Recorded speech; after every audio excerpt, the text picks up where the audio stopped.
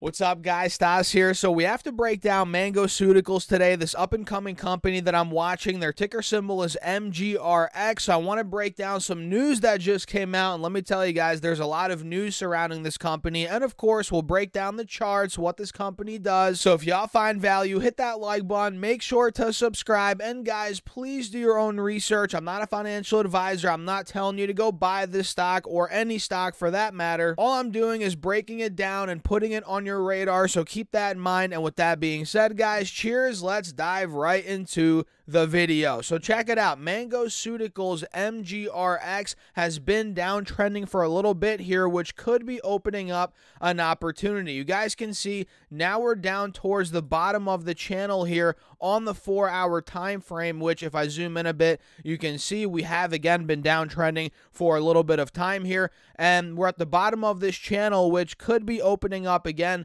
an opportunity here, as it is pretty oversold, and we could be due for some sort of relief rally like we've seen time and time again in the past as we've gotten down towards the bottom of this channel. You guys can see if I draw out these these circles, you guys can see on the charts back in July we got down to $1.03, then we rallied up to about $1.62, then back here in the beginning of October, we got down to 52 cents, ran up to about $1.25, and now here we are again in that 30-ish cent range, right? Could we rally back up towards the top of the channel? That's kind of what I'm waiting for here in the very short term on MGRX, something like this. If you guys can see this arrow that I'm drawing out, maybe something in this ballpark could play out. Keyword is could. Nothing's guaranteed, of course, guys, here with Mangoceuticals. But, yeah, it's getting pretty oversold on these charts. It's towards the bottom of the channel, so maybe a recovery rally could be in store. So let me actually pull up the Safari tab and break down what is going on with this company, some news that we just got. And let me tell you guys again, we got a lot of news over the past couple of weeks around Mangoceuticals. But first, let me tell you guys what Mangoceuticals excuse me, does here, what they are. They're pretty much a healthcare company, guys. Mangoceuticals is a company focused on developing, marketing, and selling a variety of men's health and wellness products and services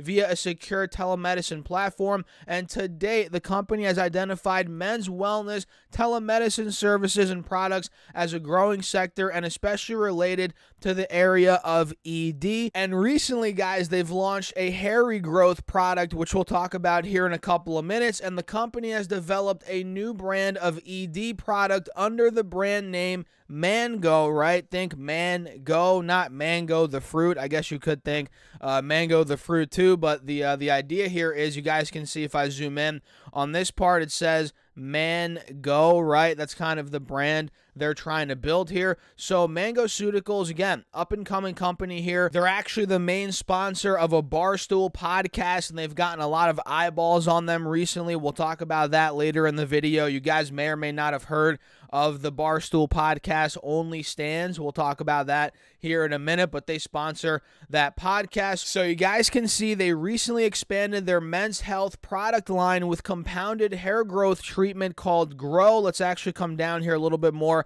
and see what is going on with this product. So Mangoceuticals, again, a company focused on developing, marketing, and selling a variety of men's health and wellness products via a secure telemedicine platform. They recently launched this hair growth treatment called Grow. You guys can see here the images of this. The custom compounded hair growth treatment combines 4 clinically proven hair growth products: minoxidil, finasteride, vitamin D3, and biotin, and this is in a convenient chewable mint flavored tab. You guys can see here pretty interesting packaging, nice packaging there. So instead of using, I guess, topical solution with minoxidil or using finasteride, I think that's through a pill as well, I guess you can do an all-in-one here with Mango's new product, which again has minoxidil, finasteride, vitamin D3, and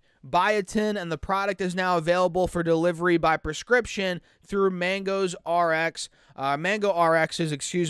website. And this is very new, guys. They just launched this recently, and the launch of Grow signifies a giant step in the company's overall progress and mission to provide their customers with custom and innovative products and solutions under the Mango RX brand, said Jacob Cohen, Mango RX's co-founder and CEO. When it comes to hair, we're all about the upward and onward journey. I like how he's a little funny there. Grow aligns with Mango RX's mantra of performance, evolution, and achieving the best version of oneself. So that is the first piece of news here around Mangoceuticals, their new product launch, which again is a hair treatment product. And we also got news that Mangoceuticals, you guys can see right here, the article headline, they launched their Mango RX Mexico subsidiary, paving the way for over-the-counter retail over in Latin America, or, you know, of their products, of course. So you guys can see here, Mango is excited to announce the establishment of its subsidiary, Mango RX Mexico, which will act as the linchpin of the company's Mexican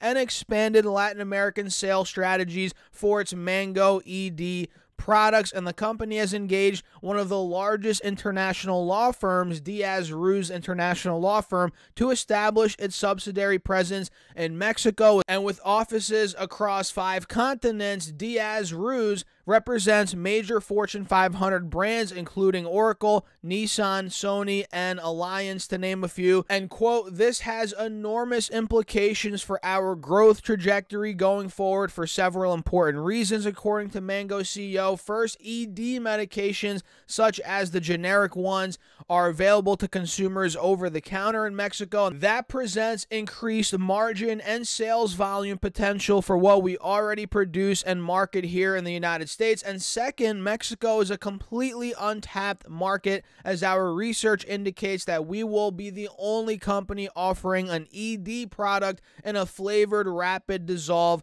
tablet, which is definitely a more innovative way to consume the product. And from my understanding, this is a way more effective product than the other ED products on the market, right, guys? And look at this, guys, another piece of news. It looks like they're getting into the testosterone game. It looks like they're introducing a product called Prime, and that's powered by Kizatrex. Let's come down here a little bit and see what's going on here. So Mango is excited to announce that they've entered into a marketing agreement with Marius Pharmaceuticals to market and sell Kizatrex, which is an innovative FDA-approved oral testosterone replacement therapy product under the program Prime by Mango RX. And Prime will be available on Mango RX's telemedicine platform with an anticipated launch date of January 31st, 2024. And Kizatrex is a prescription drug that is used to treat adult men who have low or no testosterone levels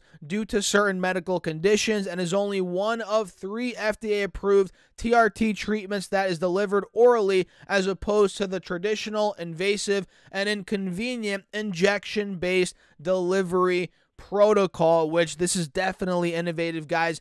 Oral treatment there for TRT, which, it's kind of an untapped market, if you will, that Mango is going after here, which is really good news in my opinion. And this is kind of old news here, but to show you guys the exposure that Mangoceuticals has, a couple of months ago over the summer, they announced a deal with Barstool Sports to market Mango on the popular Only Stands podcast. I talked about this earlier in the video, and this podcast across platforms averages more than 320,000 listeners per episode, and the company plans on sponsoring many episodes over the next couple of months. So that's another thing here about the company. Although it is kind of old news at this point, it's still pretty relevant, as it is bringing eyeballs overall to Mangoceuticals. So that's a quick breakdown here on the stock, guys, the company, some news that just came out, very promising news here moving forward. So what do you guys think? Let me know your thoughts in the comments. And again, this company is called Mangoceuticals. Their ticker symbol is MGRX, and I'm watching it very closely here at the bottom of the channel, maybe for a